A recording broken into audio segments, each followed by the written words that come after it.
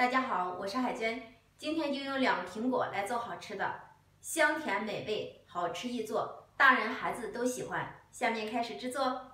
首先，盆中放入500克普通面粉、5克的酵母、8克的白糖，打入1颗鸡蛋，用220毫升温水和面。先把酵母化开，边倒边搅拌。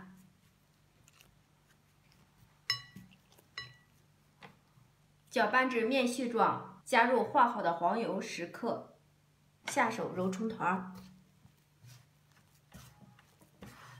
揉成一个中度软硬的光滑面团，盖盖发酵至2倍大。接下来准备2个洗干净的苹果，先切厚片，再切条，最后切成小碎丁。 锅中倒入50克清水，50克白糖，炒至白糖融化。炒至白糖完全融化，起这种密集的小泡，倒入苹果粒，不停地翻炒。炒至苹果发亮，变成微黄色，这样就可以了。加入20克熟芝麻，再次翻炒均匀。 盛出晾凉备用。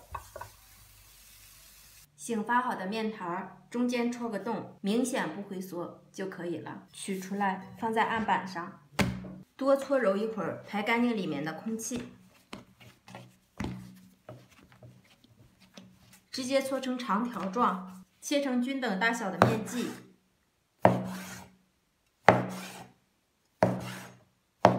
拿过一个面剂。 由里向外搓揉均匀，整理成圆形，按压扁，这样就可以了。醒好的面剂直接擀开，擀成边缘薄、中线厚的面皮。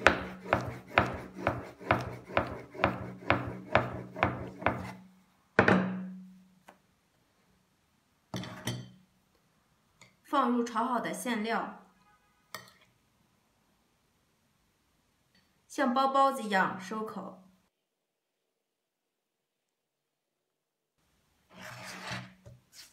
整理一下，按压扁，这样就可以了。全部做好以后，盖上保鲜膜，醒发10分钟。电饼铛预热，刷少许的底油，放入醒好的饼皮。 盖上高一点的盖子，先烙3分钟。时间到，给它翻个面。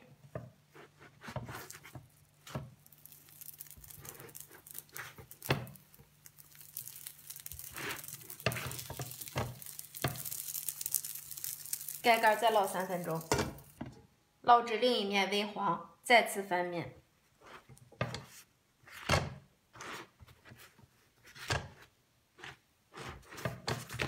再烙2分钟，烙至饼的2侧都呈金黄色。这时候我们把饼全部立起，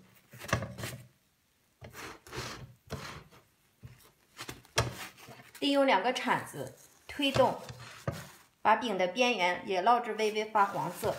全程大约烙制有10分钟。烙至饼的边缘按压快速回弹，这样就可以出锅了。看一看，漂亮吧？像不像大面包？ 出锅，